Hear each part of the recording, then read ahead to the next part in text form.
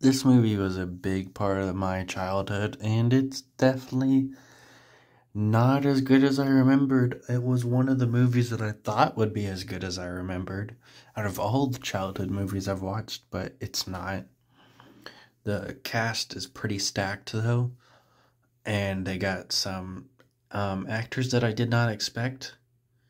Like, the mole is played by fucking Nicolas Cage, who I've wanted to stop watching his movies because of stuff I found out about him.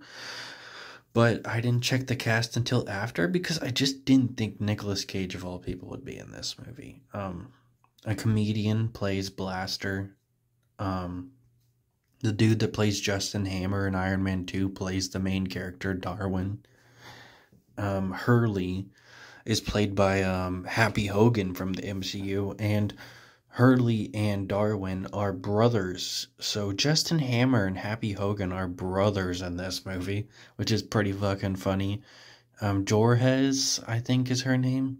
I don't know how to pronounce it. She's not played by a notable actor, but she has had some movies that I've heard really good things about.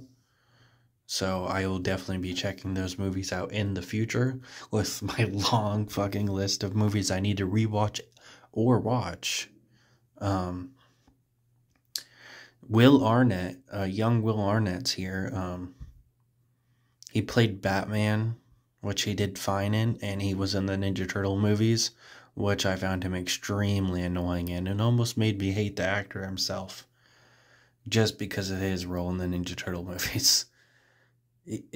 I don't know. I just did not like him in those movies. Now talking about this movie, Yorhes is very fucking generic and bland. So is Blaster, and I didn't like Hurley either. So Darwin is literally the only character I like in this movie. Juarez is the typical, woman that doesn't like girly things, which, I guess is cool. It's just what fucking Disney does. Um, she also, this one is clearly just something that was written by a man, was that, women don't know what they want kind of shit. Where, she's messing with both the men to figure out which one she's interested in or whatever, and you can never figure out which one she's actually into. So, cool. She's just really bland and boring. She's mostly just there for that joke about how they don't know which one she's into. And that's it. She had like one or two good lines that I really liked, but that was it. Blaster plays the typical cool guy. He's horny, makes a lot of fucking horny jokes. I did not like Blaster at all. He was definitely my least favorite character in the movie, though I personally think he has the coolest design. Hurley was fucking terrible. He just does fart jokes and eats a lot, and that's it. That's his character. That's his whole character.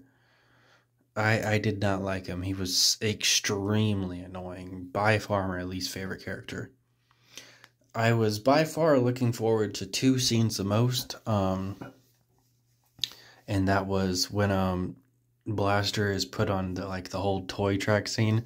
I always loved that scene with the music and shit. It was very iconic. It still held up. I still thought it was pretty good. The kid that does that though is actually way more mean than I remembered. He actually tries to throw Hurley into a snake enclosure. But, his upcomings is just being thrown into a kiddie pool. Not even a big pool, a kiddie pool. I remember being so satisfied as a kid when it happened, but now I'm just kind of unsatisfied because of how much of a dick he was. I would have preferred him falling down the stairs or something. Not falling in a kiddie pool and getting wet. Like, whoa. Then the other scene was the agents chasing the guinea pigs, hamsters, whatever. I can't remember what they're supposed to be. Because they had to keep making a joke that people didn't know what kind of animals they are. They're even called gophers like twice.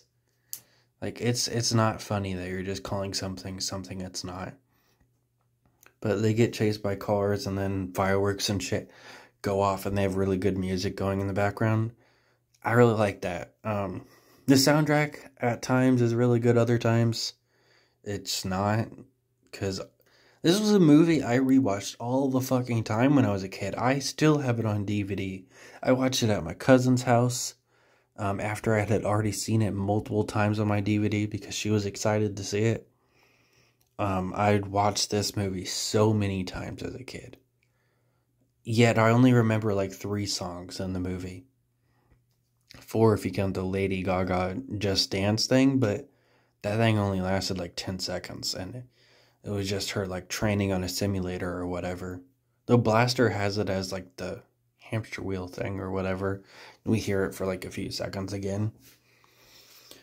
So the movie is just, hamsters that are genetically modified or whatever, but not really. They just have things that humans can communicate with them by having things in their ears or something. I don't know. Also, for whatever reason, Blaster and Hurley are in the same ball, even though in the movie it's Hurley and Darwin. That's a weird decision. The one dude also gets like punished, because he doesn't let him do it because he didn't really get any evidence. He finds out, the guinea pigs can like talk because of his technology or whatever. So, that's impressive. But then he finds out that he broke into someone's place with the guinea pigs. And not only that, he has no evidence to prove that guy did anything wrong. So Will Arnett's character rightfully shuts the place down and wants to confiscate the guinea pigs. But apparently he's a bad guy. He gets reassigned to fucking Antarctica and now he's freezing and he apologizes. Like, that's such a dick thing to do. Meanwhile, the dude that was gonna destroy and kill mankind and all kinds of shit, his punishment is to just fix the things he fucked up. I remember that also being really satisfying as a kid, because, they throw a big number, like, he's like, 100,000 more to go, or whatever. Yeah, but you put yourself in that situation, dude. So, that's, like, the least they could do to you. Fucking poor Will Arnett's freezing his ass off because he did the right thing.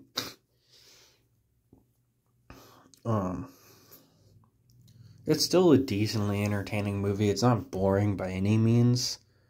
But, there's just dumb stereotypes about women, among other dumb stereotypes.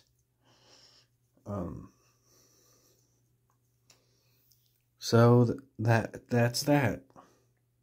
It's an alright movie, never got a sequel, and I'm really not surprised. As a kid, I was surprised, but not surprised now.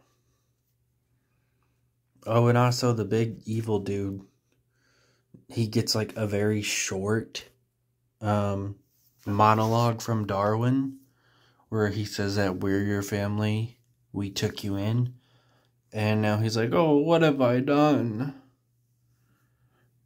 There's no big fight or anything. And when, there is kind of a fight, but he just sends one of his technology things after Darwin, and Darwin fights it for a little bit. But there's no fight between Darwin and the mole. Which I would have liked, even if it was brief and lame. Still would have been better than him saying, we're family, and then him immediately going, oh, guess I fucked up then. Like, okay.